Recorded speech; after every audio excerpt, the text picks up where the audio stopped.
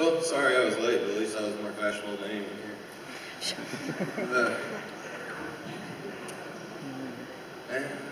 I even miss my brothers, but then again, who cares about him? Sorry.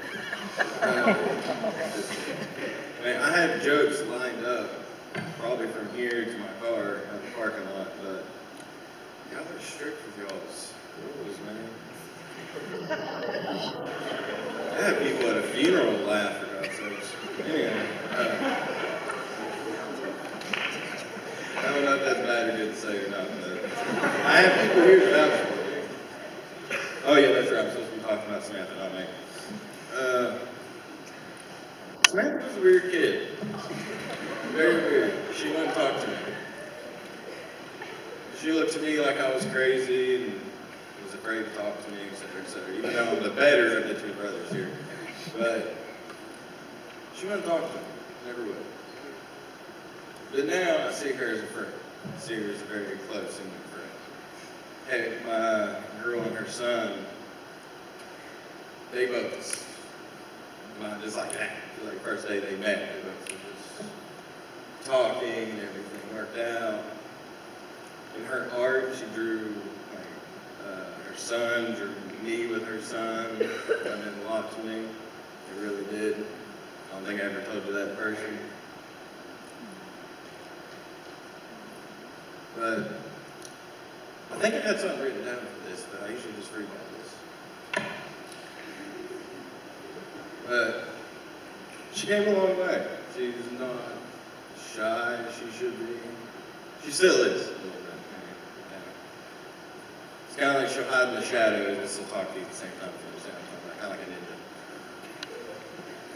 She'll kind of throw art at you and be like, here, and run away. But it's good art, so I'm glad she at least signed the signature on it. So at least we know who it is. But she's come a long way. Definitely come a long way. I'm glad to have her as a friend. I don't know what time limit I have here, to be completely honest. I have one minute. You're up. Oh, am I already up? Okay, well, I'm just going to keep rolling then. Until someone rings a bell or something.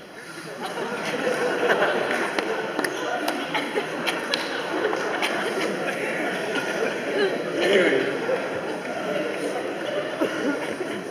if y'all haven't noticed, my main job is a comedian, believe it or not. And I have nothing really else to say except Samantha's come a long way. If y'all don't know her, well, y'all are probably losers. Well, I'll let her introduce the rest. Say what she needs to say. See, I dressed up better than you did. What's wrong with you?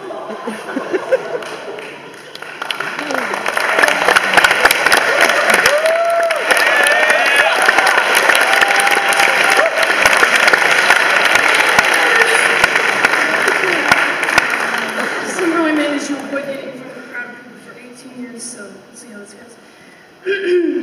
Have you ever been walking down the hallway at school and seen people throw nasty looks at each other, like, you have no idea why?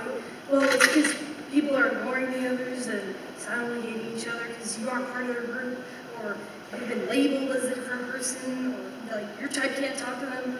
It's because throughout our lives we go through labels, based off our looks, our actions, our likes, and some of these things we can't even control, so why should we be labeled for them?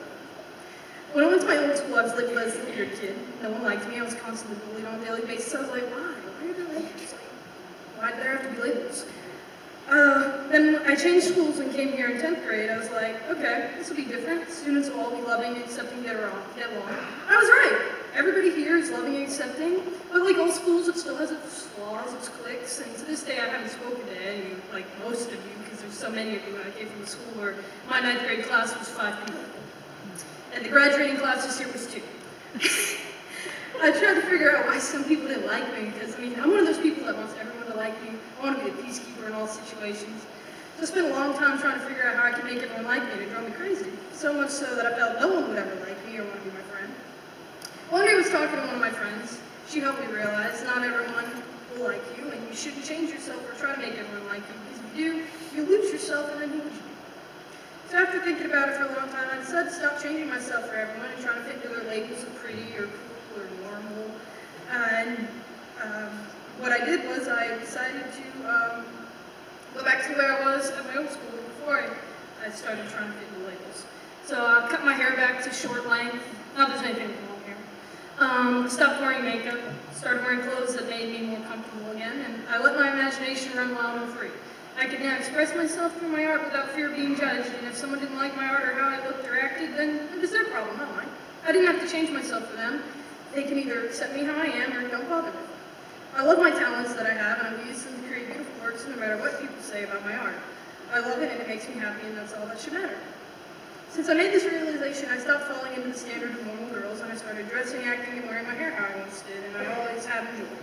I've been happier and in turn healthier by not worrying myself sick about what other people think of me whenever I'm around them. I no longer care what they think, because I am myself, and I have the freedom and right and ability to express myself and look however I want, and no one else's opinion should dictate that in any way, shape, or form. So my message to all of you up-and-coming freshmen in high school, or freshmen and sophomores, high school is not like all those TV shows with puts in the labels. The only reason it may feel like this is because of you. If you put everyone's differences apart and just be friends, no one will be hurt or feel like an outcast. I'm not telling you all to be friends, because you just can't be friends with everyone. But just don't be mean or judgmental or vicious or spread rumors about it. Just be civil throughout high school together, and you can make high school and life a more enjoyable, label-free experience.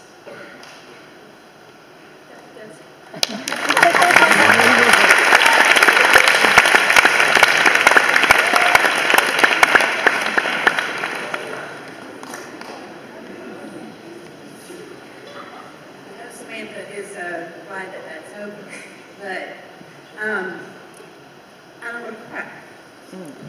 But she's been a highlight in my life the last several years because of just her love for art. No matter what she's doing, she just loves it. And I have learned from her. And that's a good thing from a teacher, saying that you can learn from your students. Because I always tell my students, I don't know everything. As art, it changes. And so I was very blessed when she asked me to pray for her. And so I want to pray for her, and I did write it down so I could say what I wanted to say, what God gave me. And so if you all will pray with me,